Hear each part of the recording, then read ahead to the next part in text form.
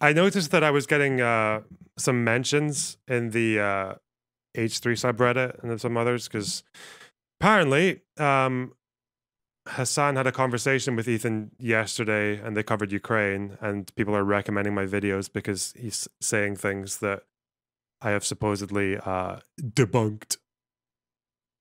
So, yeah. You know what? Fuck it. Like, I really enjoy these conversations. Ethan with his everyday wisdom asking Hasan just like the most basic questions, and Hasan stumbling over them, flopping like a damp sock because he doesn't know whether he wants to. I think he has said, hasn't he? He said that he likes to keep good relations with liberals and social democrats because he wants to ease them over to his perspective. And then when he's talking to fucking tankies, he's just like full blown like pro China, whatever the fuck they are. So yeah, let's see how they get on with Ukraine.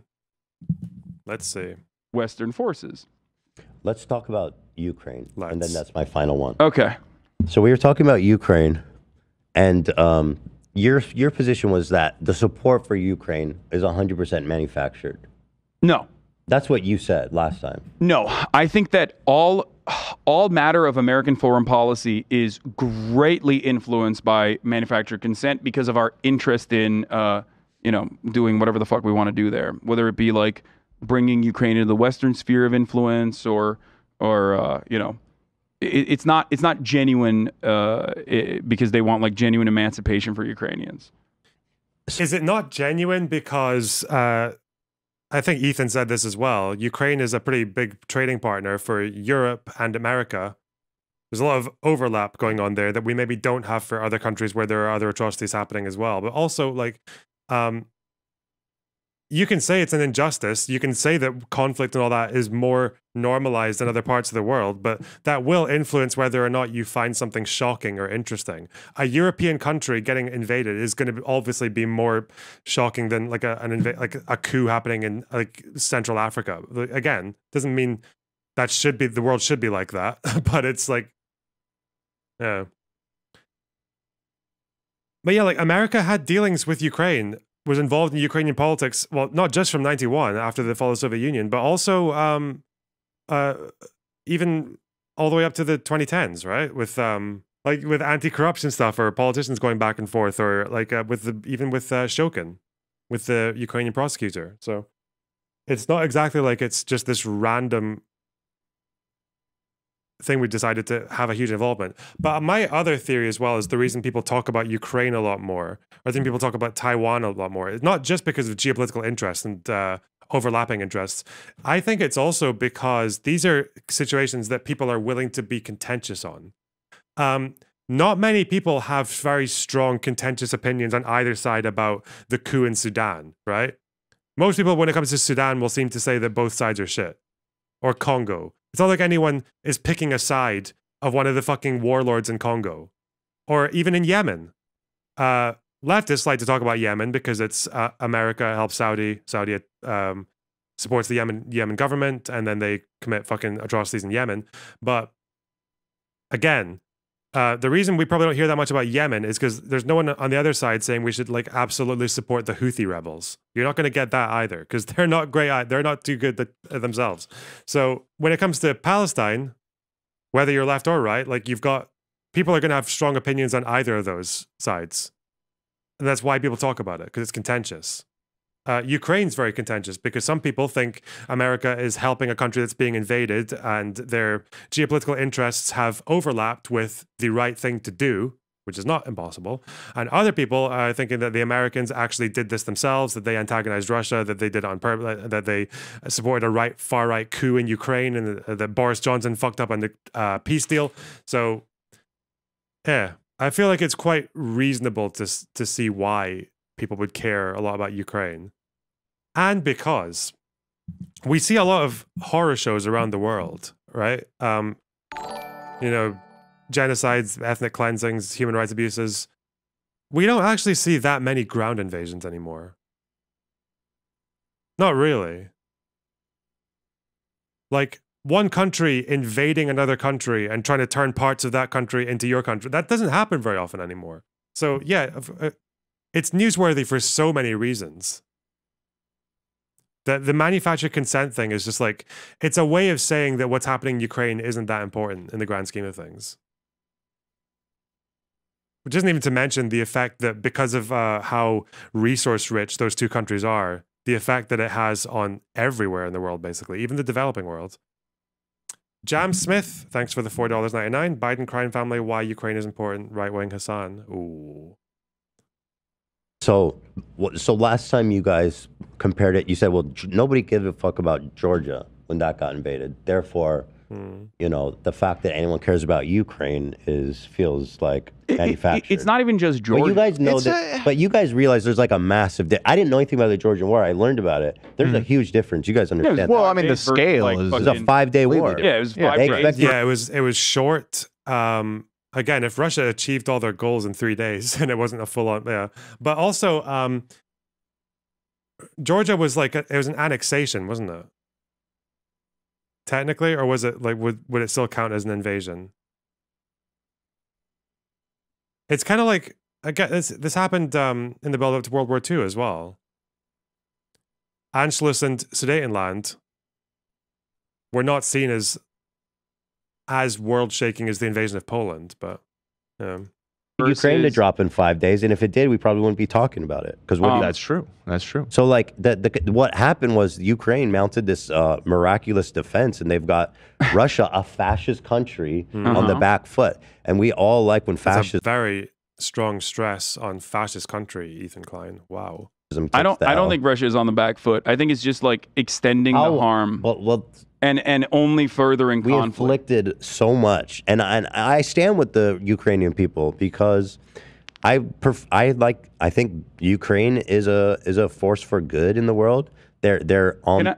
Can I just stop you for a second? Because you said 100% manufacturer consent. Like that's what you said. Nothing is genuine. I said 100% manufacturing consent is a leading role in this. If you want to amend and the reason why the reason why I take issue with this is because it's like stating like I don't give a fuck about Ukraine. Of course I give a fuck about people in Ukraine. I think a good question to ask Hasan there would be, what would foreign policy news look like? What would world news look like in the United States if everything was given the amount of attention you think it properly deserves? Like, that'd be interesting. Yeah. I want the war and the bloodshed, the unnecessary bloodshed, to end.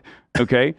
My assessment on the situation might deviate from, NATO, like bloodthirsty NATO defenders or whatever the fuck. You feel like we shouldn't even be doing anything in Ukraine? No, I don't. Nothing? No, I don't. I think you don't think so? I think that, of course, there's a necessary intervention that must happen. I'm not saying that at all. I mean, okay, I'm not going to pause this much, but goddammit. The question Ethan needs to ask now would be lethal aid, non-lethal aid. Does the intervention mean you force Zelensky to have a peace settlement and to give up territory? That's, yeah.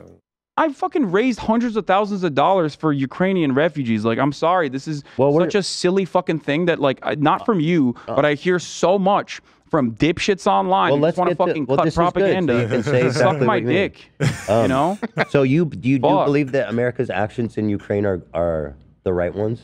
I think that America's actions to a certain degree in Ukraine is understandable. It's reasonable, certainly what the Ukrainian people want. But I think America's interest in Ukraine is not genuine. It's not genuine emancipation.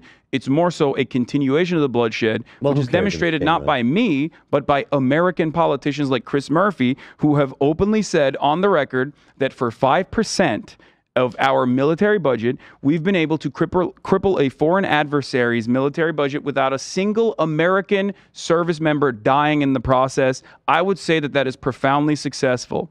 What are we doing in Ukraine? We're sending our refurbished old weapons and weapon systems to Ukraine. We have to replenish those weapon systems. It's a never-ending cycle. Because the reason I ask is because there seems to be somewhat of a sentiment in the left circles or social. I don't know how to even describe it now. I don't know, but that the proxy war people say in Ukraine is unjustified. It is a proxy war. No, I know, but they're saying we shouldn't be supporting Ukraine and the whole thing. Yeah, Russia should just take Ukraine. And no, I can't speak for other. I can't speak for other leftists. I don't know what the fuck they say, but plenty of those people also despise me and say that I'm like not pushing Z or whatever. So it doesn't fucking matter. I thought I heard Richard Wolff have some kind of thing like that. I can't speak on Richard Wolff either. There's disagreements that I have with Richard Wolff. He had so you're down with what's happening. You're down with what's happening. I'm not down with the proxy war thing. Kind of goes out the window when one country gets invaded. I don't think that's exactly how you would say what you would call a proxy war. But what's happening in Ukraine, because I want the bloodshed to end, and the only way to do that is by bringing China to the table, bringing America to the table. The real actors here. You think Ukraine should make some secessions? I think hang on. I think a proxy war is when it's instigated by a major power, which doesn't become itself involved. Does he think so? Yeah, I guess he thinks America is like instigating, or it would make sense if someone was using Russia as a proxy. Yeah, that would make it a proxy war. Yeah. To Russia? I think the original 6-point plan that was a continuation of the Minsk Accords that were tried twice and failed twice would be a far preferable situation than like endless bloodshed over, inches of territory where, people are being fucking slaughtered endlessly. I don't think the Ukrainians would describe it as inches of territory. Wait, what do you mean? Well, you're saying they're fighting over inches of territory. He's just saying in the context of how stagnated the war has become. Like I've been thinking about this over the last year and a bit.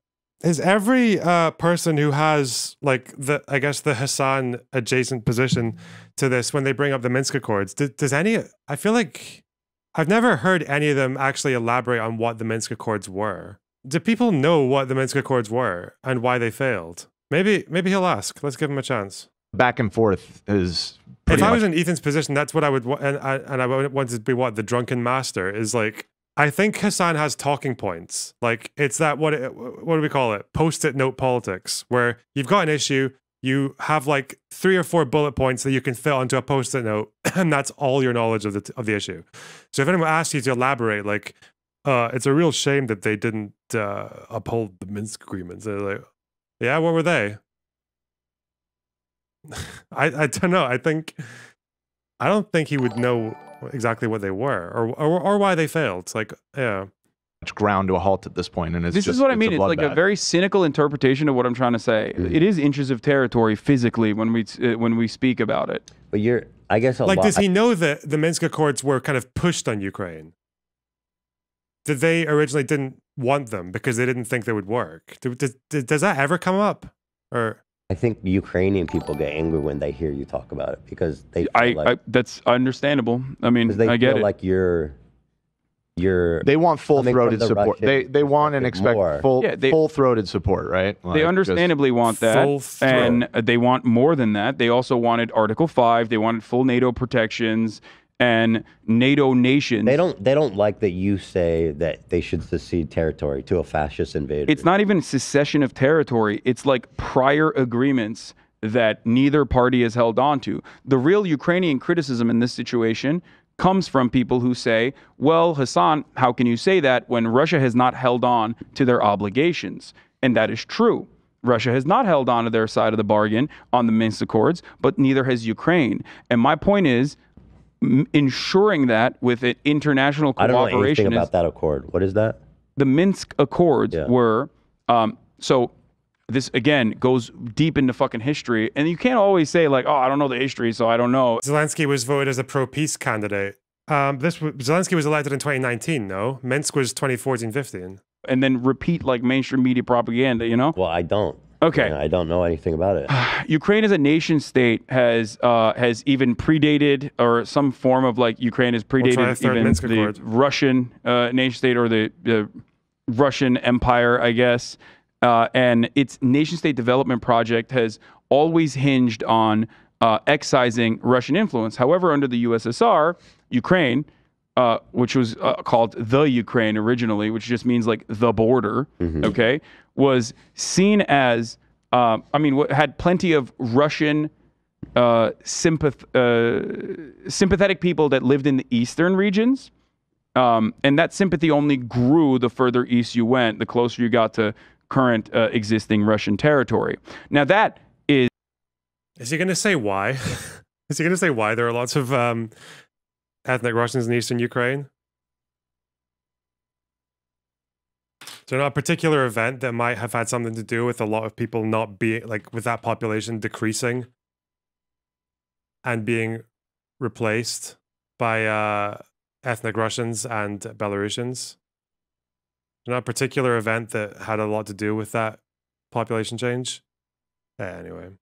Also, being pro-Russian, like as people in the East definitely were, they're probably not that much anymore,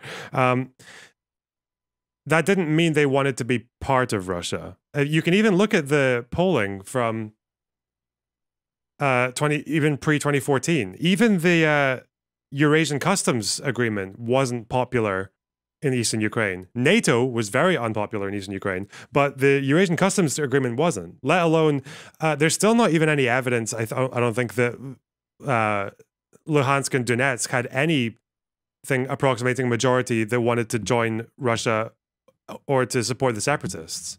That was never like a plurality or majority opinion in that region. Crimea seems to have been. Again, I say seems to because it's difficult to pull people in a territory that's annexed and when the people who oppose the annexation leave, but... is no longer the case. Make no mistake, I'm not saying that at all. And that is no longer the case almost entirely due to Russia's actions in that area. Like, blowing the shit out of Kharkiv is going to make sure, is the fastest way to make sure that there is no sympathies for your government whatsoever, ever again for the rest of your life. So that's all gone away. But originally the contention was LPR and DPR, through Russian influence, and this is the Ukrainian assessment of the situation, these two areas wanted autonomy and were getting backed by the Russian government, and Western involvement that wanted to keep Ukraine in the sphere of the West did not want to give the actual protective assurances to Ukraine, but wanted to play the delicate balance of like saying, you know what, yeah, maybe we'll get you in the NATO, maybe we'll get you in the NATO, with no real interest in getting them into NATO, maybe we'll get... So what happened in Donetsk and Luhansk is not just the Ukrainian interpretation or the Ukrainian assessment. I don't know why he's saying that as if to, like, I think Russia might be the only country that disagrees with what happened there.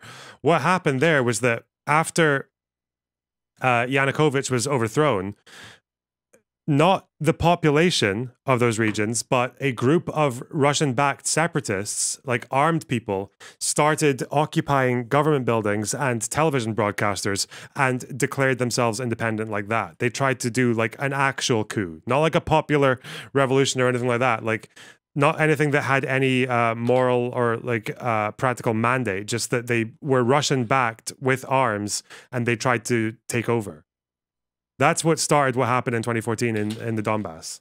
That's why the fighting started, was because armed Russian-backed mercenaries were taking over government buildings and saying that we want to be part of Russia. But I guess if we can, hang on, I don't think we're going to get any elaboration on Minsk. So let's do it ourselves, okay?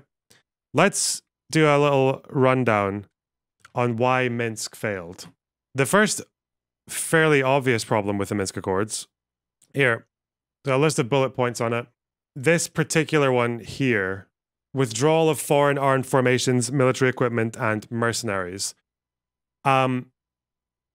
This was never getting upheld by Russia. The Ukrainians knew it was never getting upheld by Russia because at the time of the Minsk Accords, Russia denied that they had any foreign mercenaries in the region. They admitted it later, but when the Minsk Accords were happening, Russia said that this didn't even exist. This point wasn't even like real. And then the Ukrainians, who did know that there were Russian mercenaries there, who had seen people with like the insignias and all that shit, were like, okay, well, we're not going to uphold our end either. So then Ukraine thinks like, if we stop, if we do like agree to a ceasefire, then Russia's just going to use the opportunity to push us further back. So then, yeah, like that's why the big reason that Minsk was never going to happen. But that's just within the Minsk Accord itself. There is also the other issue is we're going a little bit too far down the line. So let's say Minsk is here. Minsk 1 and 2. And this is in by 2015. So this is one agreement that fails. If we go all the way back to the fall of the Soviet Union, we'll go a little bit after. We'll say, was it 94? Budapest Memorandum, where Ukraine gives up their nuclear weapons in exchange for having their territorial sovereignty respected by Russia and by the United States, including Crimea. This has since been broken by Russia. Okay? That's one. I think as far as Crimea goes, in 2004, no, wait, when was Tuzla? 3. Tuzla Island is a very small sandbar island that's part of Crimea, between Crimea and Russia. And in 2003, Russia started trying to build, I think they tried to build a dam there, or they tried to build an installation there, and they moved their own personnel in without consent from the Ukrainian government, in violation of an agreement where Russia wasn't going to do that. Russia wasn't going to just unilaterally make decisions with Crimea with their own officials without consent. So again, this was a deal that was broken by Russia. In 2008, Putin claims Crimea is part of Russia, part of Ukraine at this point. This is after the Georgia War. During the Georgia War, Putin reassures Ukrainians that Crimea is part of Ukraine. Broken by Russia. So I feel like after a few of these things, it's quite reasonable to assume that this, at this point, means absolutely nothing. Not even to mention, we can go for 2013-14, when the dispute between the Eurasian customs deal and the European trade agreement is completely leaning in favor of Europe. Like 300 plus people in the Ukrainian parliament want to support the deal with Europe and not the one with Russia. I get, what would you even say here? Like, but the Budapest Memorandum also included economic sovereignty for Ukraine, and Russia starts using economic coercion to try and push Ukraine, Yanukovych, to go with the Russian deal. So Russia uses economic coercion to push Ukraine into Eurasian customs. And I guess 2014, fucking Yanukovych orders the Berkut to fire on protesters. After Putin told him to go harder on the Maidan movement. So I feel like it's probably reasonable to say that if Russia has violated so many different agreements and different parts of every part of the Budapest Memorandum has been violated by the time Minsk 1 and 2 comes in.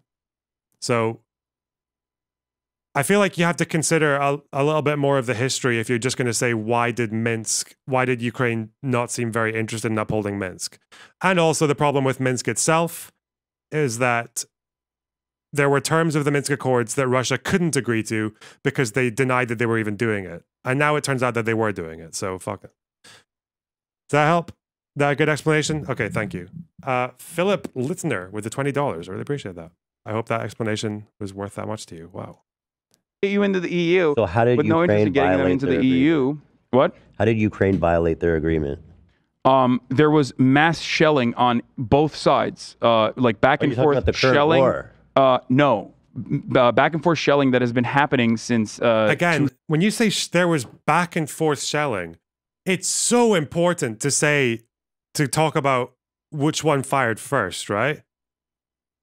Are you sure? Like when you say both, like I could say there are killings on both sides between Russians and Ukrainians in Ukraine. Like, okay, Like in World War II, there were countries crossing each other's borders on both sides. Between Germany and the Soviet Union, there were invasions on both sides. It's like, what? No, it kind of important which one was first. The fighting in the Donbass started because Russian-backed separatists were fucking butthurt about what happened to Yanukovych, who completely deserved what happened to him. And then Russia got butthurt, and then they decided to support mercenaries to try and take over. They occupied government buildings and they occupied television broadcasters and tried to declare themselves separate, even though they weren't even, a lot of them were from Russia. They were from the Russian government. Ugh. So yeah, I guess that means that constitutes fighting on both sides. Yeah. It's like saying with the Maidan, you know, there was killing on both sides, really. Who was it that did the killing first? The cops or the protesters? Who constituted most of the deaths? The cops or the protesters? Who was the one who passed laws that basically made it okay to kill protesters if they broke your anti-protest laws? One of which was you can't assemble as more than 3 people in a public space. I think what happened first, kind of important, Hasan. Der Kampfer with the tier 1 sub. Really appreciate that. 2004. Okay. So it was a non-aggressive 13 agreement? or 14,000 people dying. Okay, so in totality. So that is. So at the time, there was a agreement called the Minsk Agreements. There were 2 versions of this, which neither side agreed upon, which meant that LPR and DPR would still remain under Ukraine, but would have autonomy, okay? And Ukraine understandably did not want this because that would mean that Russia would have an outsized control on Ukrainian affairs in Ukraine. To start a dialogue on interim self-government. So it wasn't that there was going to be one, there was going to be a dialogue on one. But yeah, again, why would Ukraine agree on this when that interim self-government, when that was achieved by separatists, basically like people trying secession? It's like if a group of fucking Republicans got really angry about another Biden presidency, inshallah, and they just decided to occupy the fucking the state senate of like Florida, or what's a more realistic like Alabama, and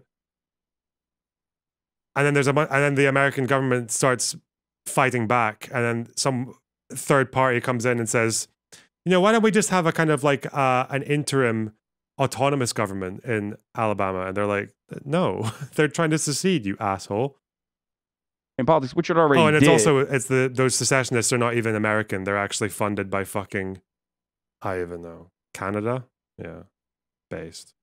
Through Russian loyalist leadership that they had that was obviously squashed because there's always been this back and forth between Western influence in Ukraine, wanting to move them into the Western sphere of influence, and Eastern influence, Russian influence in Ukraine, which wanted to maintain Ukraine's status and wanted to change Ukrainian affairs.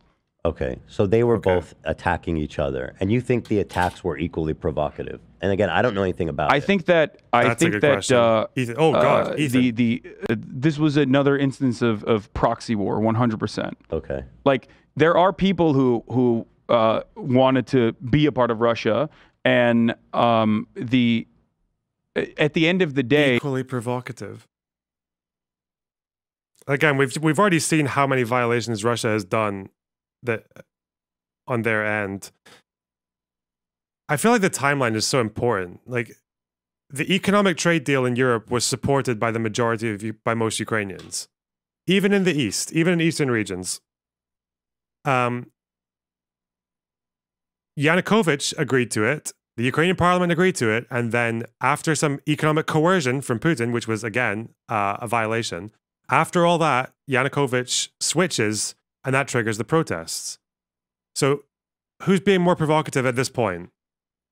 I'd probably say Russia, the one who's already violated economic sovereignty. That's probably that they've used economic coercion, that their puppet leader has gone against the will of the Ukrainian parliament and the Ukrainian people. That's kind of provocative. So they start protesting.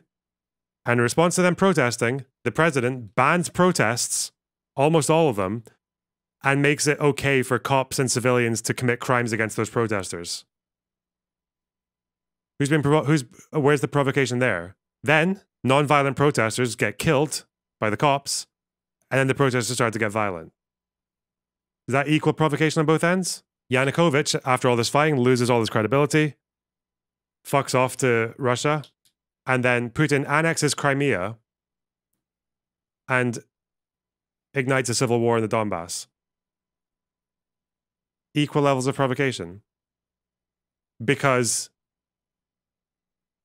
on the other side, there's a phone call where a woman said that she would prefer this candidate to be the next prime minister, even though he was already the leader of the opposition and the favorite to become the next prime minister with 300 votes in the parliament. Is that though, like the reaction from the Ukrainian government to that was understandable. They wanted to protect their own interests. They wanted to protect their own borders. They wanted to protect their hegemony and national security interests. But there's a difference between like what they did in Crimea, for example, and what they did with LPR and DPR. What did they do in Crimea? There was a referendum. People say it was bullshit referendum. It was under gunpoint, which is understandable to say that because that is what happened in Crimea. But Russian territorial claims to Crimea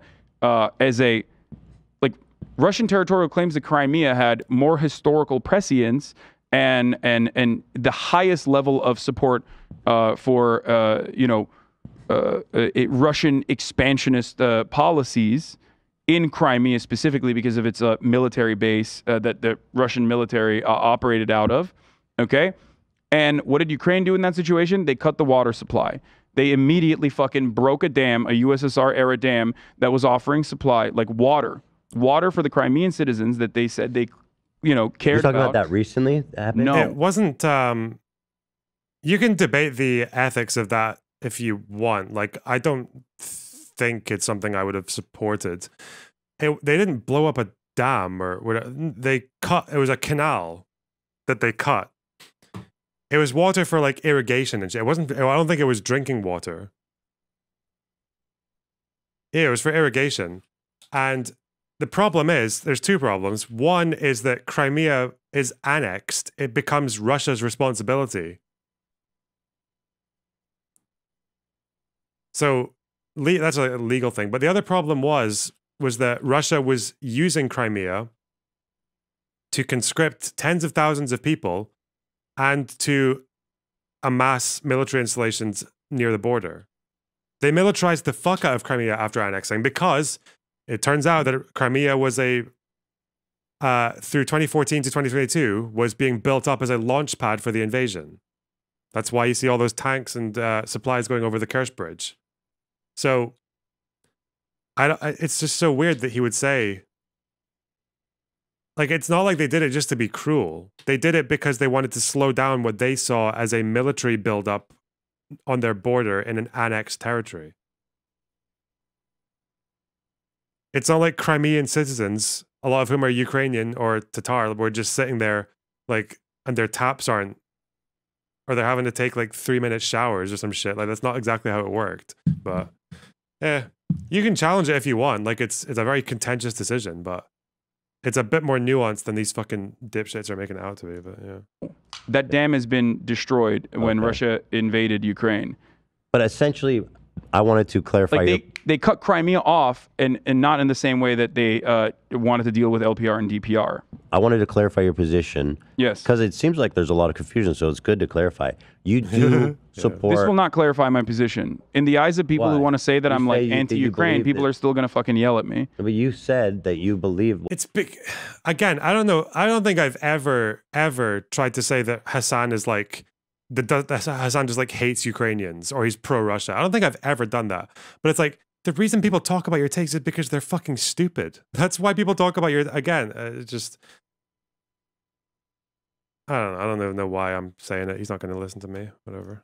What America's doing in Ukraine is right.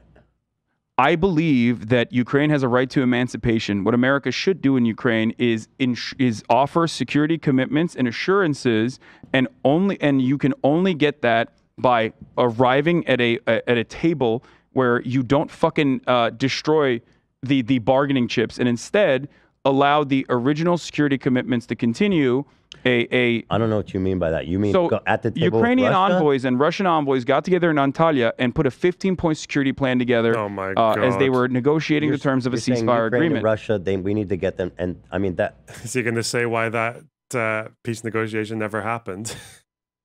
Oh no. Bear in mind, there are so many points that go against what he's saying. Is how many peace negotiations and ceasefires have Russia already broken?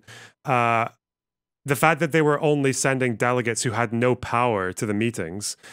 The fact that whilst that 15-point plan was being drafted, or I think it was even around the same time it came out, the Russian ambassador went to the UN and said that Ukraine had a bioweapons program. Like,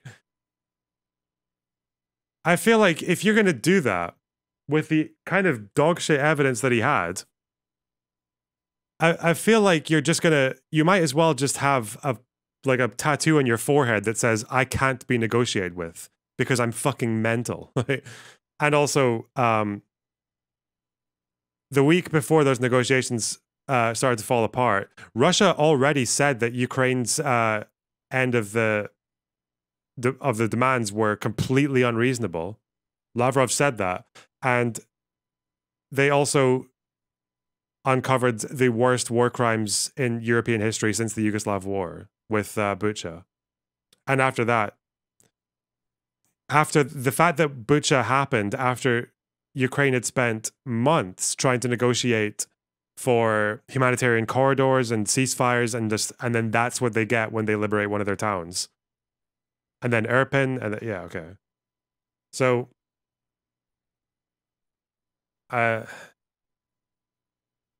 it's kind of like the fucking Battle of Budapest is happening in like 1944 or whatever the fuck it was.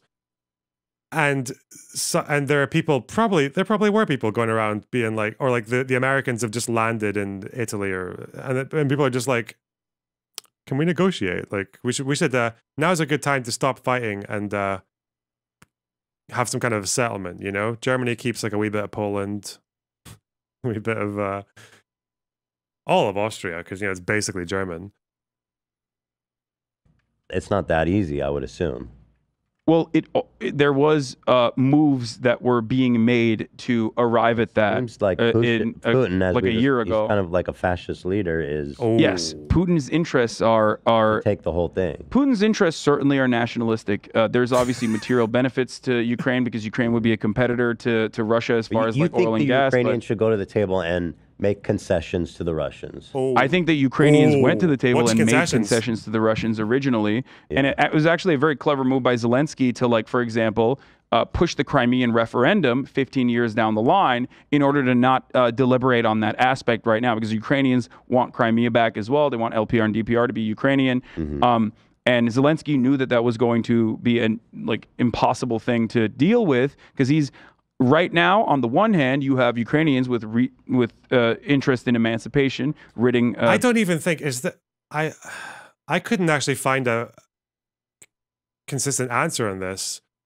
I don't actually know if it was Zelensky who called off that talk, that 15-point thing, the 15-point agreement, because this is an article from the Financial Times when the 15-point deal is announced. So it's in the open now. And they're saying Putin showed no signs of compromise, vowing Moscow would achieve all of its war aims. All of Putin's war aims, by the way, which included demilitarizing Ukraine, denazifying, that was still on the table then, and what was it, like sovereignty for Donbass and Crimea. Like they were demanding they were demanding a surrender at this point. Was that after Bucha?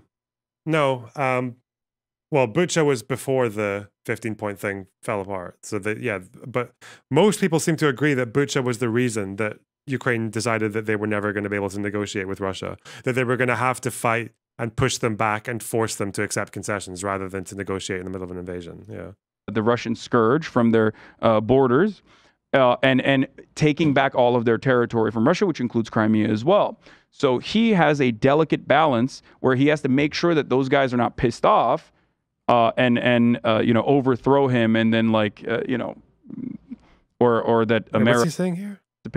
Ridding the Russian scourge from their borders to the Russians originally. Yeah. And it was actually a very clever move by Zelensky to, for example, push the Crimean referendum 15 years down the line in order to not deliberate on that aspect right now, because Ukrainians want Crimea back as well. They want LPR and DPR to be Ukrainian. And Zelensky knew that was going to be an impossible thing to deal with, because he's right now, on the one hand, you have Ukrainians with interest in emancipation, ridding the Russian scourge from their borders, and taking back all of their territory from Russia, which includes Crimea as well.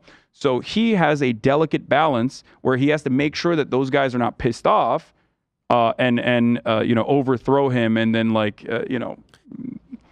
You just know.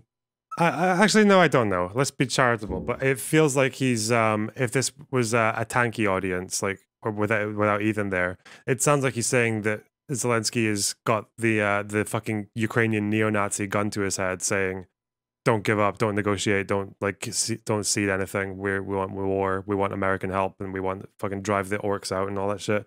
Seems like that's what he's saying, or that America somehow gets involved and overthrows them, while simultaneously ending the war. America! Did I hear that properly? No way. Delicate balance where he has to make sure that those guys are not pissed off and overthrow him, and then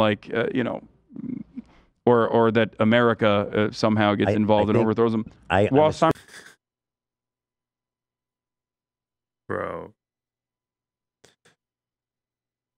I don't think that is in Zelensky's calculations. I don't think he's sitting there thinking, oh, this is actually a really good deal the Russians are offering. It's a shame I can't, because America will overthrow me. I just don't think that's ever going to be a thing. Yeah, this is fan fiction. How does he get away with it? Sure, I know, again, Ethan always says he's not, Ethan feels like he's not informed and all that, but, oh, God. That is just such a that's an unbelievably stupid thing to say.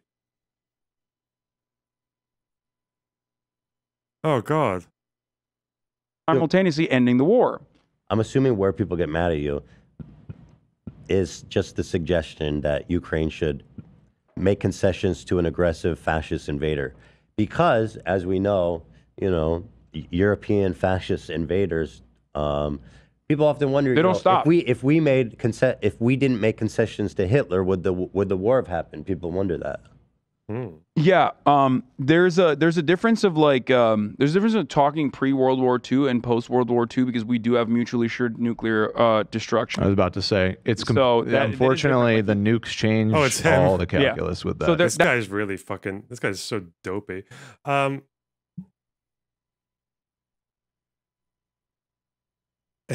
It's what was I thinking? The nuclear thing, again, it's not quite the game changer that they're saying. It's not like nuclear weapons influenced whether the Soviets and China got involved in Vietnam, even though America was on the other end. That's a lot of nuclear powers getting involved there, right? And America got kind of ass blasted and pretty humiliated in that whole thing. Again, nuclear weapons protect you from being invaded. There's no version of Ukrainian victory that involves invading Russia right now, right? I don't think people think it's going to be like World War II, where they storm Moscow and fucking Putin tops himself in a bunker. I don't think anyone is expecting that scenario. They're just trying to get Russia out of Ukraine. And nothing about getting Russia out of Ukraine involves nuclear doctrine. Nuclear doctrine doesn't cover that. Because these guys, this Dan guy, I'm sure, is just thinking that, oh no, if Ukraine tries to reclaim their territory, they're going to be a... Loner box, Buku and Irpin massacres were uncovered on April 1st, after the peace talks in Turkey. And yes, that's why we won't do it anymore. Hasan's Boris Johnson meme is just insulting. Thanks for the 1600 things. I really appreciate that. Where the f was I? I feel like this guy is one of those people who thinks that every time Putin says, oh no, if you push back this region, if you push back this region, we're definitely going to use nukes. And they're like, oh no, we best concede some territory because otherwise Putin's going to launch a nuke. But the problem is, the world's going to be a pretty gross place if a dictator gets what he wants because he threatened to use nukes. Massacres were uncovered on April. If a fucking leader, a dictator can say, make this military concession to me because I've got nuclear weapons, every country in the world, basically, defensive or offensive, is going to want nuclear weapons. Can you imagine, like, the precedent that gets set there? Like, Pakistan, fucking India, and China in Kashmir being like, this bit here, nuclear weapons. This bit here, nuclear weapons. This bit here, nuclear... Like, oh my God. You'd have a fucking nuclear triangle of doom if you were able to threaten nuclear weapons over territory that isn't internationally recognized as yours, over contested territory. That's fucking insane. You would never allow that to slide. Because again, if you give up occupied territory because someone's got a nuke, like, you're letting every country that's got nuclear weapons just go absolutely fucking mental with it. And also, countries that don't have nuclear weapons, like maybe Saudi. Saudi might want to get some nuclear weapons because, my God, Saudi's got nukes. What's Yemen going to look like if Saudi just says, well, you say that's part of Yemen, but, nuclear weapon, Habibi? Yeah, fucking, would these guys ever say that the fucking Israeli settlements should be annexed because Israel has nukes? Oh, God. Oh God, I would love to see that from fucking Hasan or this Dan guy to bite that bullet. Oh shit.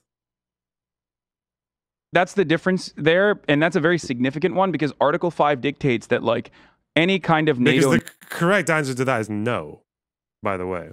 You can't just give people shit because they wave their nukes around. You can't do it.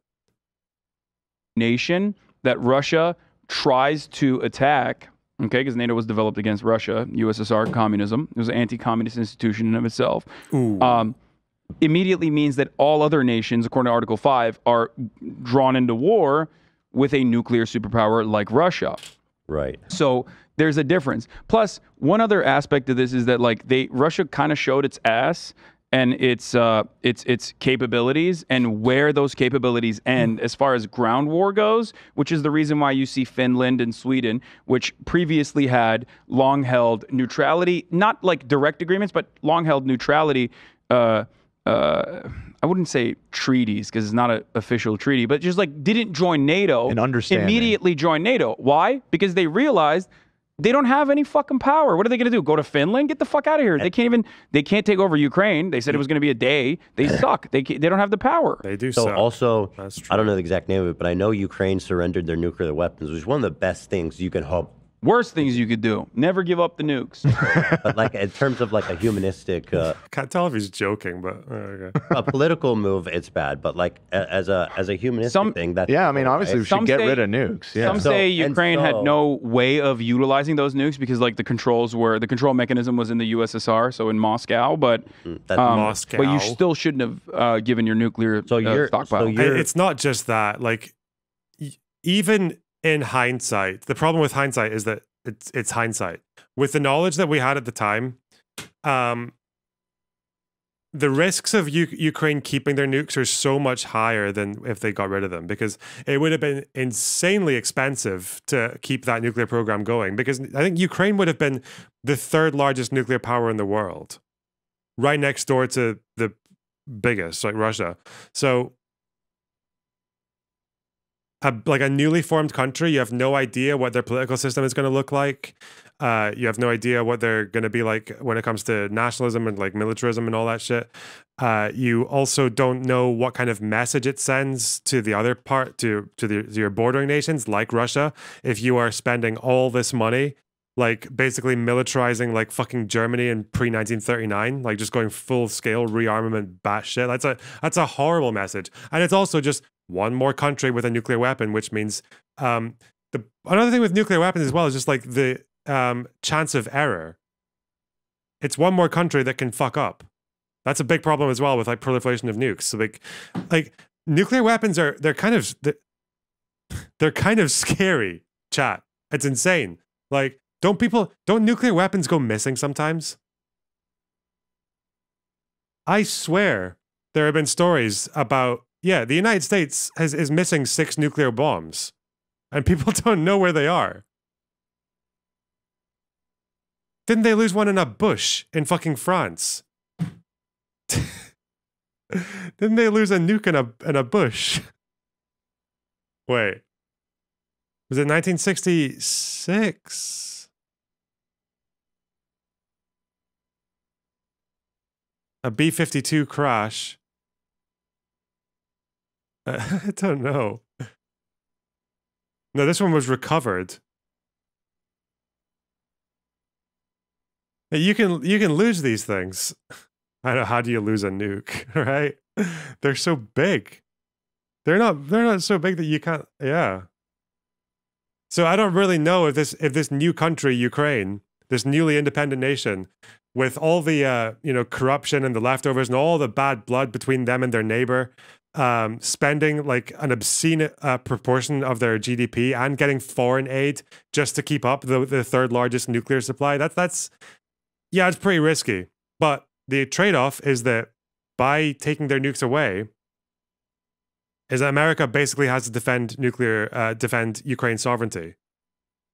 Because otherwise, nuclear non-proliferation deals mean nothing. You give up nukes in exchange for assurances that you won't be invaded.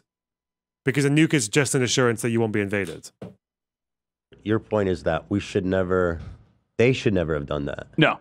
I think we'd be looking at a very different world for Ukrainians, at least. If with the benefit of hindsight, how could you say that? I mean, I don't think they would get invaded right now if they had nukes, right? I mean, well, if you have nukes, you don't get invaded. That's just kind of how it works. Anyway, we made a guarantee to them that you give up your nukes and we'll got your back. And so I do feel like that's a pretty important agreement to uphold. Mm. I mean, what? You're talking about American promises to Ukraine in exchange for surrendering their nukes. Surrendering their nukes.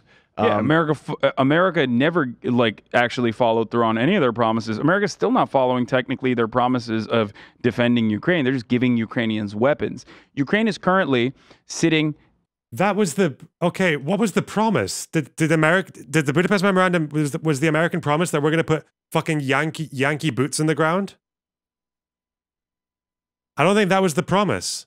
Oh my God, this fucking loser in chat. Can someone? Jesus Christ, hang on.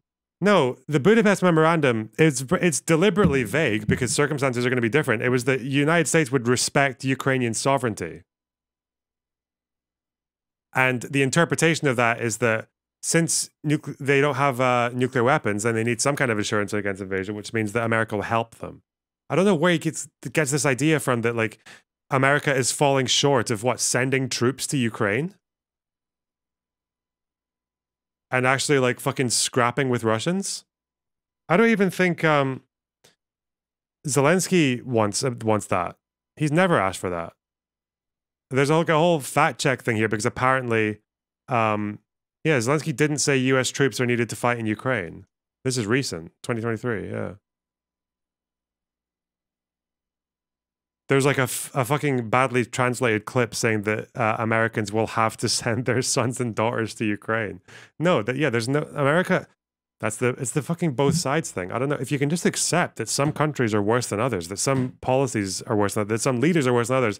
Then you don't need to both sides it. Russia, we've got a very long list of agreements that they violated. I don't know exactly what the United States has violated with respect to Ukraine. Seems to be that they're doing what they said they would do, which was help Ukraine if they get invaded. Doesn't mean there's no fuck off. What? Okay, unless someone can show me. I don't think there's ever been any United States promise saying that if Ukraine gets invaded, then we'll send in the SEALs, we'll send in Arnold Schwarzenegger and fucking Jack Bauer or whoever else, Mark Wahlberg. In a very unique position that I see happen in the same cycle of violence in the Middle East all the fucking time. America goes to a militant group and says, hey, we're going to give you weapons, you want autonomy, specifically Kurds, right? You think every country should have a nuclear bomb? I think every country citizen should have in this current Every citizen of America. Yeah, That's Tim Pool's. I think that's in the Tim current Pool's position. formation, if you have a nation state, you have to have a fucking nuke. Otherwise, America will come and fuck you Jesus. up. So you think every nation should Otherwise, America will come. Bro, how can you? Okay, whatever. have a nuclear I think program. either every nation has a nuke or none of them have it. And I would Jesus obviously want none of the nations to have it. But less is which is why I better. was in support of the Iranian denuclearization agreement. I thought that was good. Well, yeah, that's why we have non-proliferation. Oh god, these guys are so dumb. Like this isn't even just misinformation or ideological bias, or this is just actually being fucking retarded. Like, it's just not understanding just like the very basic logical conclusions of like if more countries have nukes, there's more chances for things to go wrong. It's simple. That's why we support non-proliferation. Which, Donald Trump fucked up. Oops. I believe an individual citizen in this country has a right to own. Do you believe a every nuclear person should have a nuclear bomb? That's Yes. the socialist vision of Yes, I think everyone should have a America. nuclear bomb. I mean, that's the only equality that we can really. Everyone should have a nuclear silo in their garage. So, okay, in short, you support Ukraine. What the Allied powers are doing to support them is right. No, because America's interest in Ukraine no. is not one that is genuine. America's interest in Ukraine is just That's fucking... a different question. It's not whether or not it's coming from a good place. It's whether it's the right decision. You can make the right decision for the wrong reasons. I care about Withering- the interest. I No, don't but that's care about American important interest. because- I'm asking Ethan, what you think. Because, no, America's interest in Ukraine is It's got incredibly nothing- important. What do you think is the right thing to do in Ukraine? I told you what I think the right thing to do then is. I asked you Minsk to clarify, three. and you said fucking no. up the deal instead of fucking up the deal that Ukraine had with Russia by Boris Johnson fucking showing up in the middle of that, going to Kyiv directly. Dude, do you think what's happening? No, Boris Johnson, the puppet master of Ukraine. God. There's a reason Ukrainians actually kind of like Boris Johnson. I don't think they would like him very much if he fucked a peace deal. He can't do that. He's Boris Johnson. Boris Johnson. Oh, God. Again, yeah, like by the time the 15-point thing was even announced, there was so much indication that Russia was not negotiating in good faith. With the bioweapons warning, with the demands of Putin that were tantamount to a surrender, with Lavrov saying that anything Ukraine asked for was completely unreasonable, with Putin constantly saying that he was going to achieve all of his goals of the special military operation, with the fucking, eventually the massacres in Bucha where they found out that Russia had committed some of the worst war crimes in fucking history since Yugoslavia. Despite Ukraine making every effort to organize humanitarian corridors that Russia kept on kicking the can down the road or rejecting, I mean, fuck. Oh, God. I can see why my video got posted in the H3 subreddit now. You see, there's a difference between if you have, like, misinformation or like you've got like an ideological bias that maybe leads you to ignore certain facts or to mischaracterize certain facts. Like I feel like a lot of people do that, but people have biases, right? But if your bias is to the point that you think there was a peace deal that had promise on both sides, but Boris Johnson went to Ukraine and gave a speech that is probably the most boring fucking speech I've ever seen in my life, and basically just says, like, yeah, we don't like it. And then Ukraine's like, oh, okay. Oh, shit. Was kind of looking forward to peace there, Mr. Johnson, but, gotta do as we're told.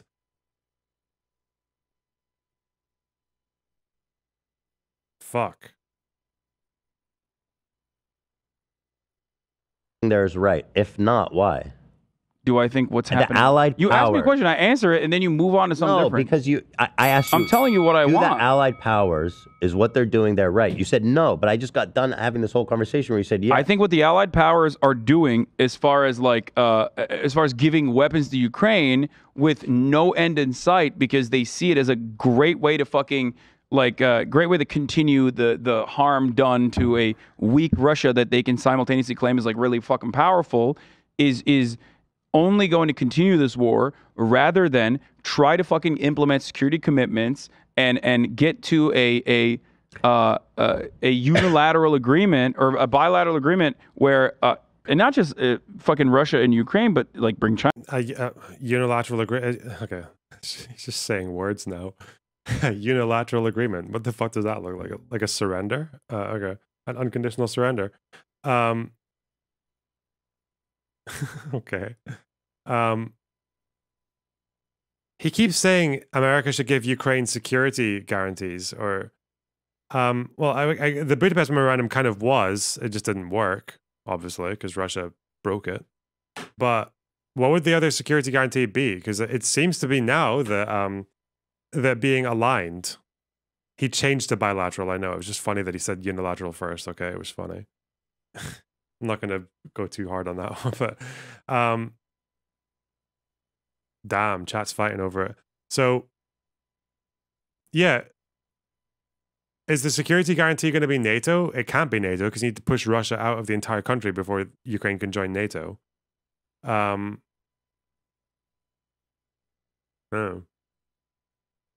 China to the table and put an end, like do a ceasefire and put an end to this war is infinitely better for Ukraine, in Ukrainian development, Ukrainian economy, Ukrainian citizens not fucking dying senselessly under a artillery shelling campaign that's literally happening. You know what's really fucking insane about this? Russia is getting artillery shells from North Korea, and America is giving America's telling South Korea to give artillery shells to Ukraine. It's fucking nuts. Both sides are just fucking shelling each other. Shells. But it's so stupid. Who's gonna Ukraine make is the now shells? also using depleted uranium as well on its own fucking soil. Okay, so that is your, going to have your damaging position implications. is that That's the gonna have allies damaging- helping Ukraine is good, but that Ukraine needs to be more willing to make concessions to Not just Russia. Ukraine. Allies need to be more willing to some in certain instances even push Ukraine to make understandable concessions because Like the giving idea up land. what Like giving up land. not giving up Like land. No, it's not giving up land. But That's push, What concession then, Hasan? In the very beginning of the invasion, Zelensky already said that he was willing to leave NATO off the table. He would give a guarantee that Ukraine would not join NATO. That seemed to be, I feel like a year and a half ago, that was the big reason everyone gave. That was the same reason that that fucking Mearsheimer dipshit gave. Has everyone just walked away from that now? Has everyone just walked away from the... Has everyone just walked away from the fact that this was all to do with NATO because now that Zelensky offered to not join NATO and offered to give a guarantee against joining NATO, and that didn't change anything?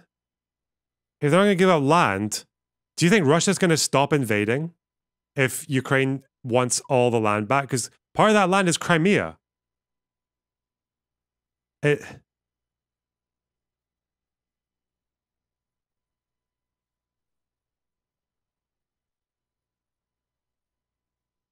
What are the consequences of depleted uranium? You guys are asking in chat. I actually don't know. Do they pose a health risk? Depleted uranium emissions are not considered nuclear weapons. Their emission of low levels of radiation has led the nuclear watchdog to urge caution when handling and warn of the possible dangers of exposure. Handling of such ammunition should be kept to a minimum and protective apparel gloves should be worn. Public information campaign. Risk assessment. So they're advising you on how to use it because it's not a violation of international law. I know that. You are allowed to use it. It's just it's mainly a toxic chemical as opposed to a radiation hazard. Aerosols, kidney damage. Oh. They were used by US tanks in the Gulf War. Oh no. And in Iraq, Serbia, and Kosovo. In some instances, levels of contamination could rise after some years.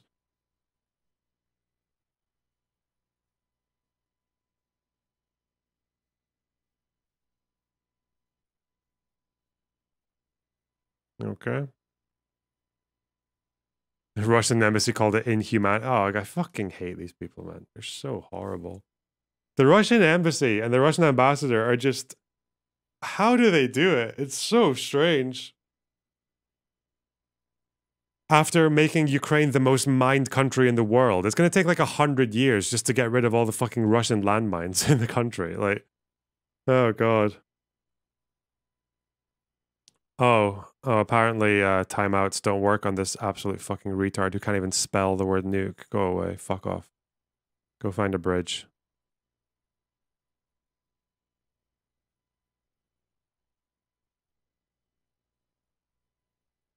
Pushing a That's the thing, referendum was- 15 years into the future for Crimea is a really solid middle of the ground approach that Zelensky's own team actually put forward, which I thought was great. Do you think Zelensky's a provocateur?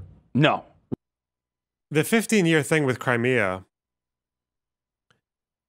I'd imagine if you're Ukrainian, you're going to be very, very cautious of that point, because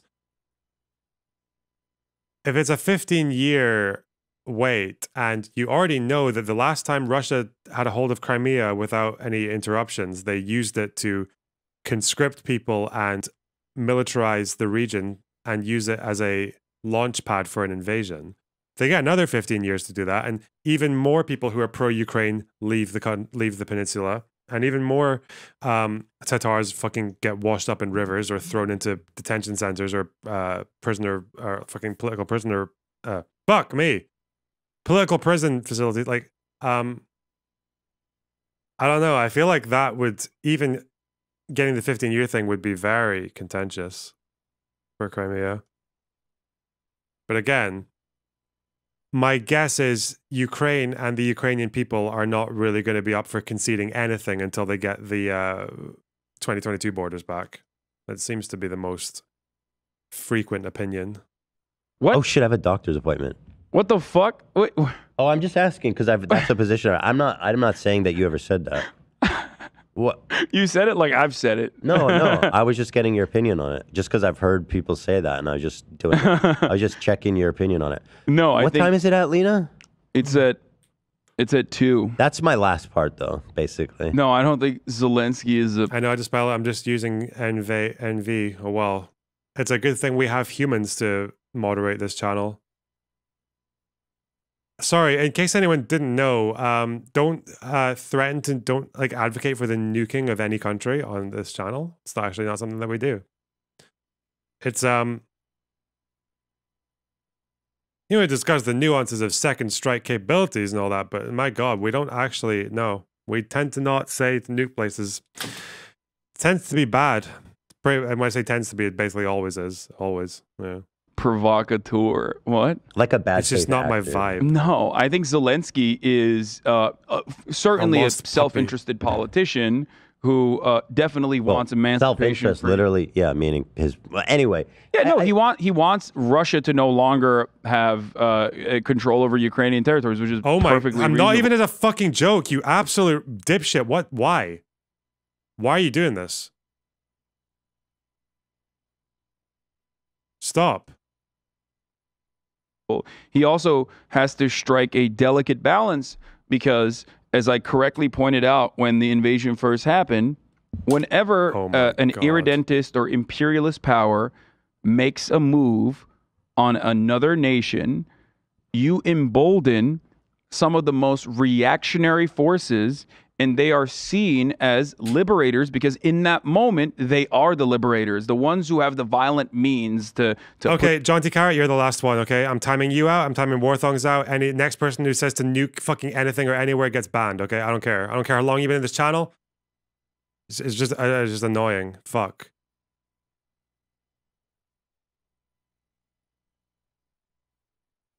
It's Loner Box. You should talk to Destiny. I think you and him would agree on a lot of things. Oh, okay. I feel like a few people have said that. I can't imagine which streamer isn't streaming today when they usually would be. Wow. push back are going to be seen as protectors. That only grows nationalistic, hyper-nationalistic sentiment, and that is never productive. That is never good. That's not good for workers' rights. That's not good for future prospects of Ukraine. And I think that that blowback, who knows what's going to happen, but is terrifying. I have to leave, bro. All right. But it's 1:30. Bro. I thank you for going so long. How long have we been going? No, Wait, what you the know fuck who happened needs there? to leave? 3 hours. Vladimir Putin I agree. needs to leave. You That's need to leave brave. those people alone. Hey, Putin, I'm going to leave say those people and alone. I know that's controversial, but he's got to leave. This is probably our longest episode, and we did it. Not even mentioning that Dan guy. He just gives me all the wrong vibes. Didn't he try to say that Europe had a bunch of socialist governments, like communist governments, and then pivoted away from it like a fucking ballerina? Like, a single current event. We did mention that Rupert Murdoch died. That turned out to be misinformation that we were spreading. But no, I said, is he dead? And Oh, you said okay. no. He's not dead Not yet. yet. Not yet. Okay. He's getting up there, 90 something. I think this was a good conversation. Yeah, it was good. Was that good? Do you feel like I'm a fucking anti-America charlatan No. who's bad faith? No, who just doesn't... no. I think your foreign policies, after talking them out, they're all like completely defensible and good positions. On the point of socialism, I can say like, well, I have a deeper. what do we think, chat? Do we still think Hasan is a what do you say? Anti-American, bad faith, charlatan? Would he even deny being anti-American? I don't know. What do we think, chat? This poor victim of bad faith criticism from people who disagree with him.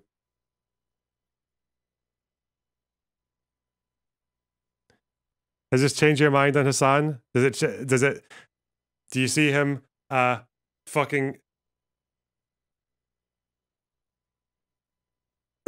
dancing so carefully around both sides so he doesn't like alienate himself from the Social Democrats in Ethan's audience or from the Liberals in Ethan's audience?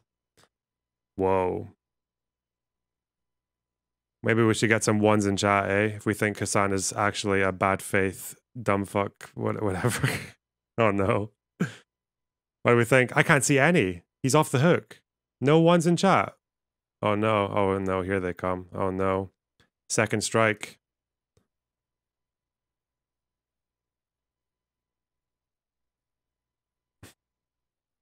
Understanding of it now, I do still believe that it seems more mystical and No, you want Mark? I do think it is actually like unambiguously bad faith if you're going on to other channels saying, or on Ethan's channel, didn't he say that he didn't want to talk about China and Taiwan? He was skirting around the issue because he didn't want to see subreddit posts talking about how pro-China he is. I feel like that's an admission of bad faith, isn't it? If you're not going to state your position with your chest like a man, if you're not going to do that, then you kind of are bad faith, actually. Yeah, because of the audience you're talking to, you're going to change your position. You're going to like couch your positions. You're not going to be frank about what you believe because you're trying to radicalize Ethan's fucking liberal audience. You want Marxist, Leninist, Kleinist thought, which is but socialism with ultimately- capitalist characteristics. Yes, and ultimately, that is what I want. And ultimately, we agree almost entirely. And if you're mad about that, you're dumb. I'm mad. Yeah. You're All right. a dumb idiot. I have to pee really Freaking bad got him, now. If dude. you're watching this and you're angry, you're a stupid. dumb. Freaking got him, man. Dumbass. Whoa. No, I thought that was good. I thought that was good. I think so too. Unless you're Ukrainian, then you have I mean, they have a right at least. yeah, They're no, there. for sure. I Or understand. Taiwanese, or Tibetan. I understand. They have a right to be angry. I'm just saying. I get If it. you're an armchair warrior, my who's, tongue. like, We're from gonna get But North not Cap- if you're Russian or Chinese. Definitely not. That's funny. Cal and graduated I from. can't I wait. don't think he even realized he doesn't realize he's doing it, does he? You're okay with that conversation unless you're the countries that are getting fucked with by bigger countries. I can't wait for so many people from Virginia, Langley, writing about how they've been living in Taiwan for 25 years. Right, like those. No, I thought that was a good faith conversation. I thought it was fantastic. I thought it was good and it was good for me to kind of explore what I think. It's the classic like Donald Trump, my people yearn for freedom. Please glass Iran take that you hear from people living on American soil. Thank Like you. the Hassan. only Oh way yeah, to- this is like when every country like Taiwan or whatever, the people fucking tankies in my Discord used to do this meme. When people in Taiwan or wherever else are like saying that when you have polling data that say like Taiwan, they kind of like they like de facto independence. They probably would rather have de jure independence, but they won't go for it because it'll antagonize China and they'll get fucking invaded or whatever.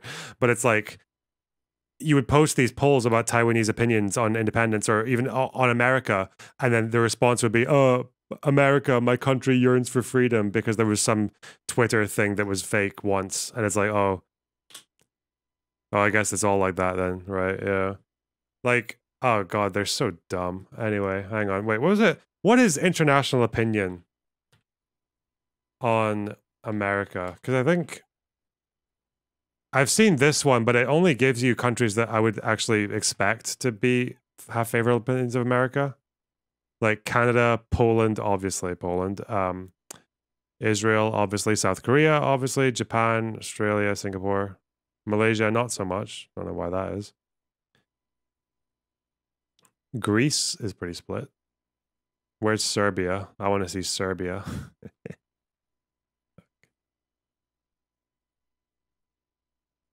Someone in chat thinks I'm a tanky. Oh no.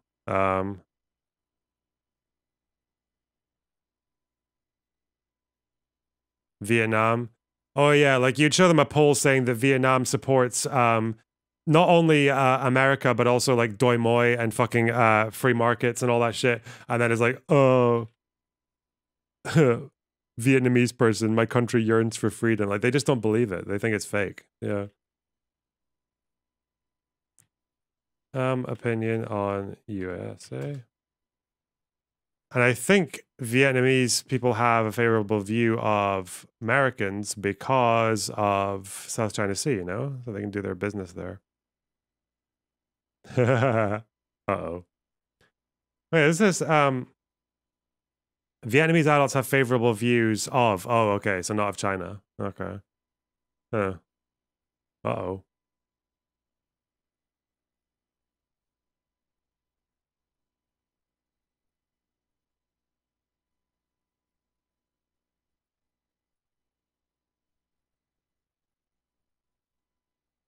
To save Iran is by glassing it.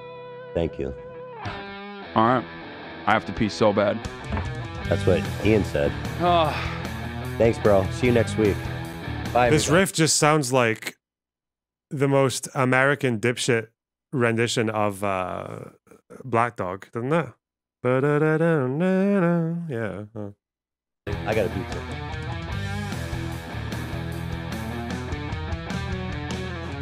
Not that bad.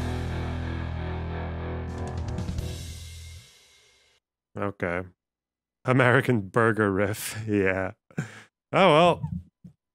That was a good show. I enjoyed the content, you know? It gave us a lot to talk about. Gave me a lot to think about, actually. I mean, it didn't really at all, but no, it was good. I hope they do more of it.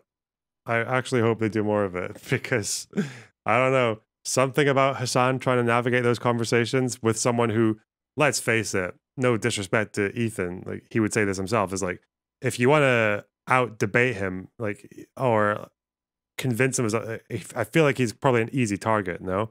But apparently not. Apparently he seems to give Hasan some trouble, which is really funny.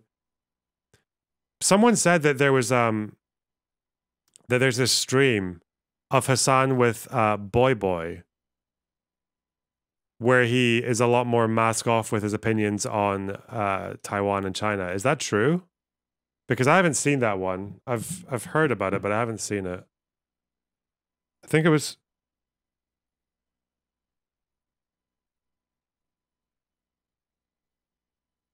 on South China Sea. The stream was about, or where is it? Does anyone know? Does anyone have the link? Do I want to put it in my stream chat? I don't think they spoke about Taiwan in the deprogram. No, it was the Boy Boy guy. Because we covered Boy Boy's video on Ukraine, and it was fucking terrible. We just went through all of it, and it was horseshit. Yeah. It was just the same old Mearsheimer, Victoria Nuland phone call. I feel like we need a thing. Yeah, socialists dismiss every criticism as iPhone Vuvuzela, 100 million dead. Need a Ukraine equivalent for like Victoria Nuland phone call, fall of the USSR was actually really bad, like all this shit. Yeah. 14 billion dead in the Donbass, all killed by Ukrainians. Yeah.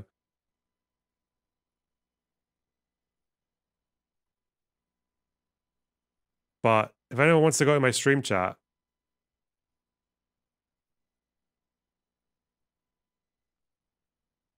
a thread about Minsk. Interesting.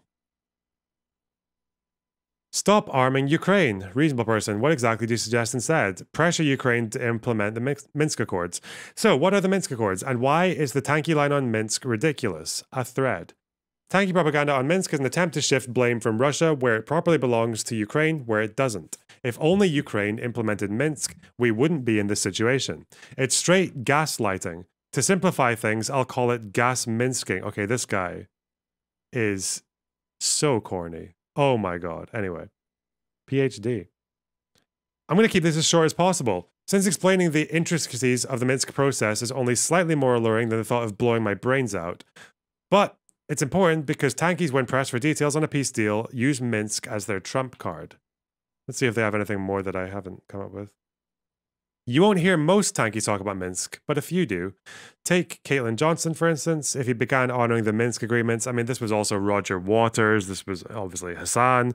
This was, I think, Boy. This was that every fucking tanky we've spoken about will bring up Minsk. Yeah. Most of them, I'll ask them what Minsk was, but they just don't know. So, yeah.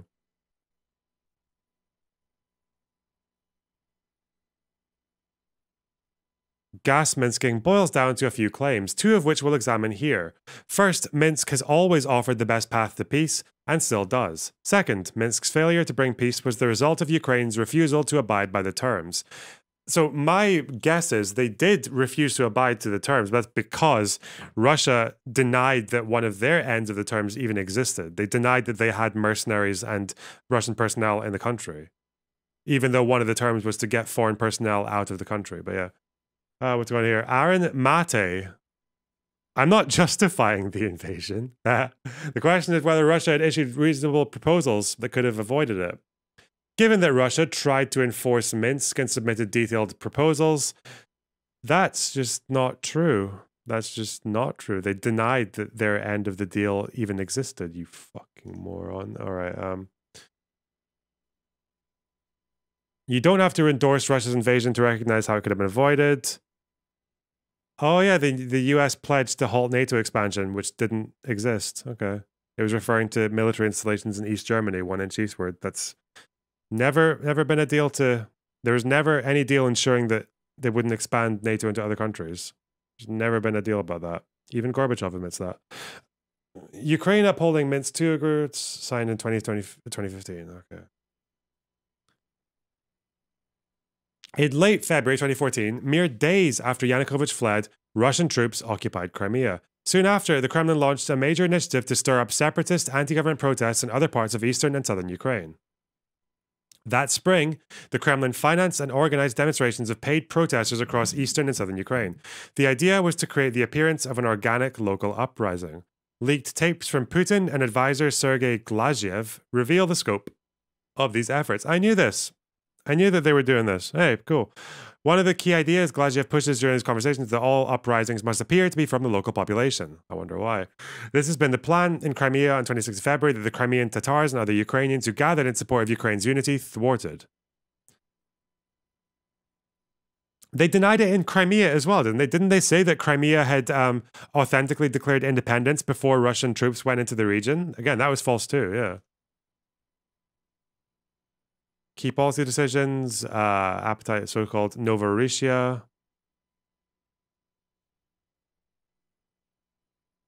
Integration of Ukraine's eastern oblasts within the Russian Federation. Interesting.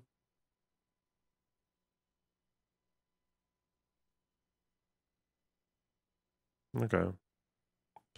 Source for the leaks, including transcripts. That Russia had to wholly manufacture this uprising shows just how anemic separatist sentiment was among residents of eastern and southern Ukraine. A fact confirmed by opinion polls at the time. Oh my God. I remember people, I showed this poll to, I think, Fabian Liberty, and he just said it was fake. Like, or he didn't. Yeah, no, this is true. Yeah. Like, there's never been any indication that Donetsk or Lugansk wanted to, those who want Ukraine to join Russia, Even Crimea, I see this as well. Like before the annexation, the polls on Crimea, people keep saying that it was like 60% of them wanted to join Russia before the annexation. The polls did not indicate that. Polls were fluctuating on Crimea. I don't think there's actually ever been any confirmation. There's definitely no consensus that the majority of Crimeans actually wanted to join Russia before the annexation. Polling afterwards shows a lot of approval for the annexation, but the problem is polling agencies struggle in a territory that is annexed and where people who speak out against what's happening are getting thrown into fucking jails or having their bodies washed up in rivers. A lot of people who opposed the annexation fled, and the people who stayed, who oppose it, are keeping their heads down. If you want to do reliable polling, you have to like go and talk to the people as well. Like, yeah. This was a common complaint from, I think, 538. They were complaining about how difficult it was to poll people in Crimea. Yeah, they supported economic integration. I don't think they supported, uniting into a single state. Yeah. Not that this is surprising. Crimea is Ukraine's only majority ethnic Russian province. But note how much lower support for joining Russia was than the percent of ethnic Russians in each region. Even ethnic Russians weren't all enthusiastic about joining Russia. True. Sevastopol, 71%. Zaporizhia, 24%. Really not that much. Same poll again. Okay. This was true with the Eurasian customs as well. Russian majority areas of Ukraine didn't want to join the Eurasian customs. That's why the parliament was able to get 300 plus votes in favor of the EU deal. The Tatars boycotted the election. Yeah. Yeah, of course they did, yeah. So it's no wonder that the Kremlin had to forge a fake rebellion out of whole cloth. Still, local residents weren't buying it, and it never got off the ground. So Putin responded by sending irregular Russian forces into the Donbass to pose as native rebels. This is the thing. One of the terms of Minsk was for these people to leave, and Putin denied that they were there at the time. There's a mountain of evidence confirming the presence of irregular Russian forces in the Donbass operating under the Kremlin's direction. Report. I haven't read this. Have I?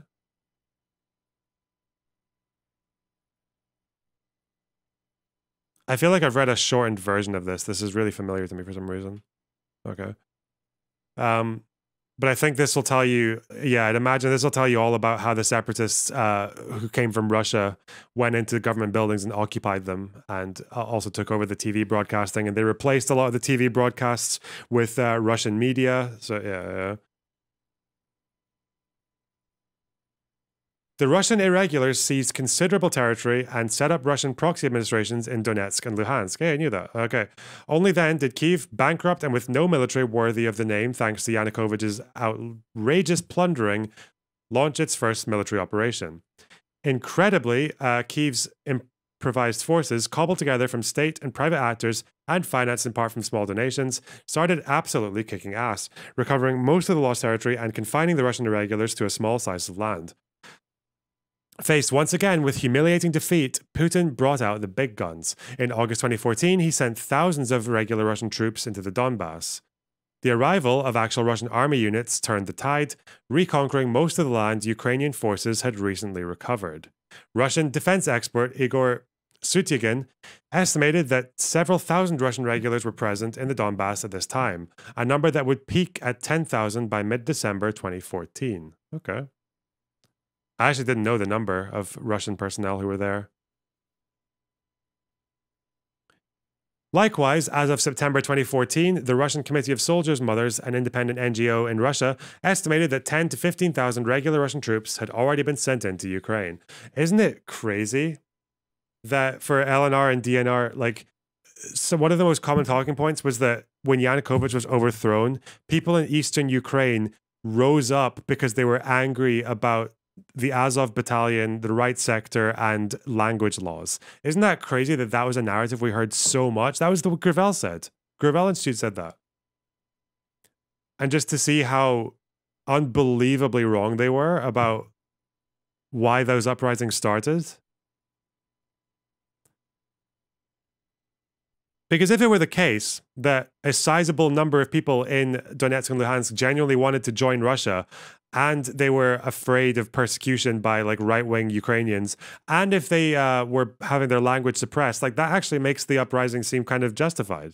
Like, but it wasn't that at all. It was a country that was butt mad about losing its fucking puppet leader, and then trying to grab whatever they could and foment whatever unrest they could as a cope.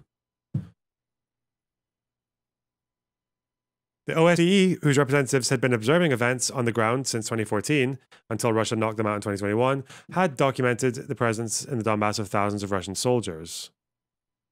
In 2016, the International Criminal Court found evidence of direct military engagement between the respective armed forces of the Russian Federation and Ukraine, from July 14th, 2015 at the latest.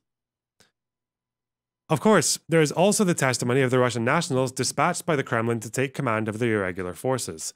They freely acknowledge the war effort would have failed were it not for the arrival of the Russian army units. The Russian military success against Ukraine's dilapidated forces compelled Kyiv to sue for peace. The result was the Minsk Accords. They consisted of 2 agreements, first signed in September 2014, and the second, dubbed Minsk II, following in February 2015. To crudely summarize, Minsk's key provisions called for an immediate ceasefire, the withdrawal of forces, the decentralization of power to Donetsk and Luhansk, and the holding of local elections in the 2 regions. Crucially, the elections were to be carried out under Ukrainian law with Ukraine's involvement and under the supervision of the OSCE.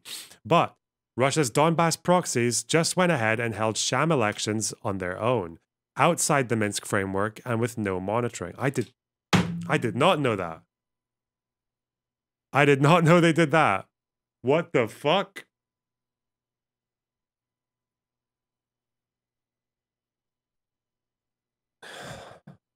Wow.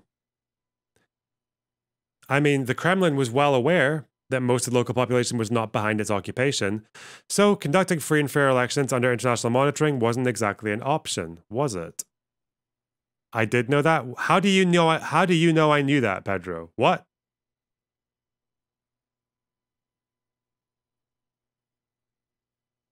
Is that what this article says? OSCE? Sham elections?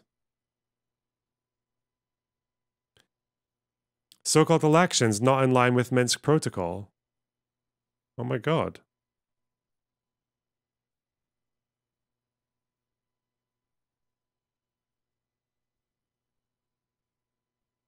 That's insane, chat. That's absolutely crazy. That's crazy, chat. It's absolutely insane that this happened, that Russia would do this. Give me money.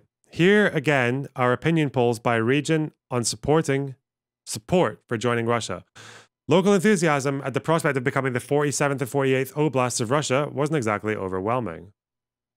They're still polling in 2014 when the fighting happens. Oh, are you just posting the same screenshots again, motherfucker? Fuck off. All right. Russian election rigging wasn't the only problem. Both sides repeatedly violated the ceasefire too. But only Russia's forces went so far as to conquer more territory, taking advantage of Ukraine's weak military position. What's worse, Russia wouldn't even admit it was party to the agreements. This prompted a logical question. Why then the hell did you sign them? Russia's stance was, if you want Minsk to be implemented, talk to the Donbass rebels, whom we have nothing to do with. Oh. Didn't know that either. Diplomat reminds the US, Ukraine, that Russia is not party to Minsk agreements. I guess because they're denying their involvement. Yeah, you wouldn't negotiate with Putin because Putin doesn't, at this point, is saying that he's not involved, that it's local Russians. That's really interesting. Holy shit. I didn't even know that, chat. It's crazy. It's insane.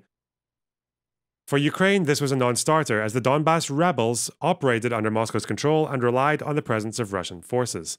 As a result, Ukraine insisted that Russia take responsibility for fulfilling its end of the Minsk bargain. Okay. I feel like that point at the end is the more crucial one. I think what happens when I read this stuff is, because I'm a dickhead, I kind of filter out the debate winning talking points, and the extra details, like, I forget a lot more quickly Like I don't those election point. That is a good point though. Why did I forget that? I don't think I knew that. I don't think I knew that. Matsugen, holy shit! Thanks for the 10 gifted tier 1 subs. I really appreciate that. I think they're tier 1, but thank you so much. Hey, that's so kind of you. That's so based. Boost. Okay, still going. As if all that weren't enough, the Minsk Accords turned out to be a jumbled mess of mutually contradictory provisions which were accordingly interpreted by the two sides in polar opposite terms. Mercifully, Duncan Allen of Chatham House explains it all so I don't have to. Oh my god. Stalemate, contradictory. Articles 1 and 2, lasting ceasefire and pullback of heavy weaponry. Before a dialogue in elections. Loner despot getting the Murdoch money now. I know, right? I need the no, it's not even Tucker Carlson or it's like the guards of Agrabah who cut people's hands off for stealing. That's what I'm representing, you know, because I'm like Middle Eastern and shit. Article 4 is ambiguous whether the dialogue begins the day after the pullback.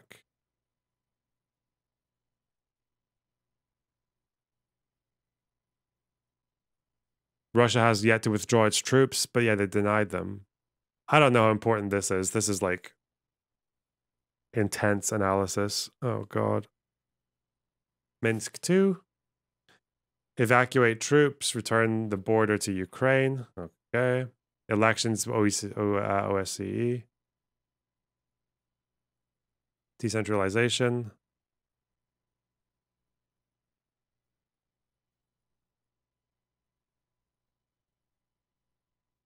Mutually exclusive views of sovereignty. This is like the China thing.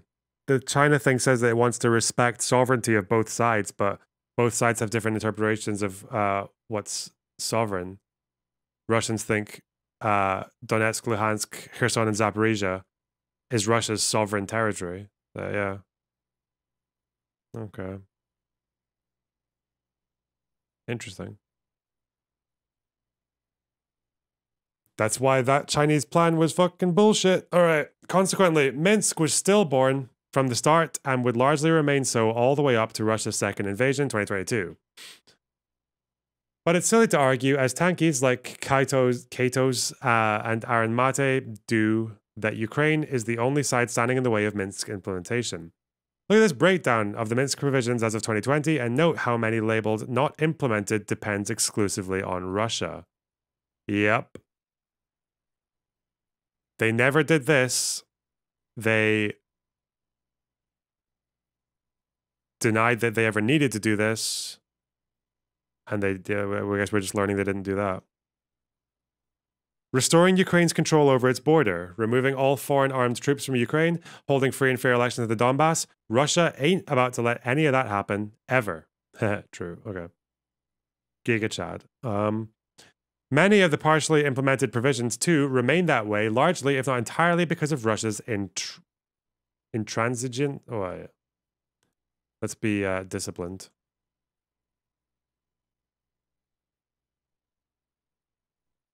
Intransigence. Oh, I'm sorry. Because of Russia's intransigence. Another key to understanding Minsk's failure was that Ukraine signed the agreements under duress, having just been beaten back by the arrival of Russian army units. Thanks largely to Yanukovych's looting, you'll recall, Ukraine no longer possessed a proper military of its own. I knew that. I said that Ukraine was pressured into the Minsk Accords. People in chat said that was not true. Fuck you. Fuck you.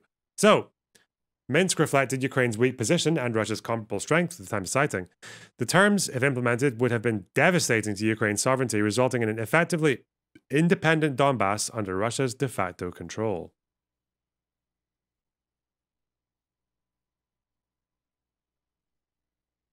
Lots of civil wars end with the successful adoption of a federal state structure that grants autonomy to a secessionist region. But this wasn't a civil war. It was a state-to-state war being treated as a civil war. Donbass autonomy would thus amount to Ukraine's partition. In addition, over the ensuing years, Ukraine built its military into the formidable fighting force the world has come to recognize this past year. So, as time wore on, Kyiv had less incentive to abide by Minsk, having agreed to the terms when it was a far weaker position. Not that Ukraine has any moral obligation to comply. The only reason the Minsk Accords exist in the first place is because Russia, by invading Crimea and Donbass, broke its own past pledges to abide by Ukraine's territorial sovereignty. That's the Budapest Memorandum. We know that. We've already spoken about that, chat. It's crazy.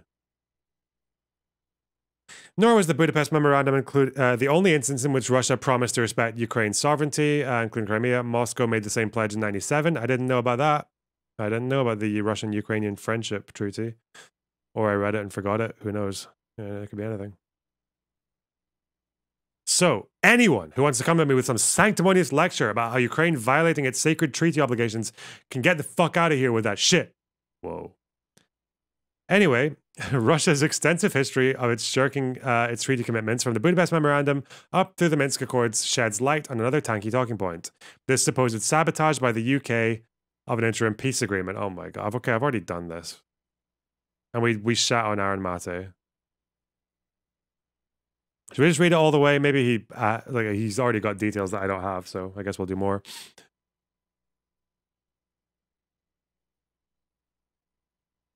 In early April, Ukraine and Russia were reportedly close to an interim settlement. Then UK PM Boris Johnson showed up in Kyiv and told Zelensky that the West wasn't ready for Kyiv to sign anything, after which negotiations stalled. When the news broke, Tanky World entered a full-blown meltdown. See, NATO is forcing an unwilling Ukraine to slaughter its own people for the sake of its evil proxy war on Russia. Hello, Aaron Mate. God, Aaron Mate is he's so bad. Oh my god. Fuck, anyway. But put yourself in Zelensky's shoes in April 2022. The horrific Bucha revelations just broke. Russia's in retreat. Ukraine is winning and has a chance to press the advantage. Yet, Germany's over here withholding crucial weaponry and insisting on peace negotiations. If you're Zelensky, your top priority is to keep the Western world united behind you. And if that means demonstrating to Germany your willingness to negotiate in good faith, then so be it. At the same time, Zelensky knows from experience how worthless Russia's word is. And it's perfectly obvious that an embattled Russia merely regarded the interim peace deal as a chance to regroup before resuming its campaign to conquer and dismember his country. I guess we've already kind of done this, yeah. So either a deeply credulous Zelensky really did intend to sign this agreement, thus aiding Russia at Ukraine's expense, or two, he desperately wanted out of it while not alienating Germany in the process, and Boris Johnson's intervention saved his ass. Either or, pick one. I didn't consider the Germany thing, that Zelensky was pretending to be interested in peace accords to appease Germany, or to, you know.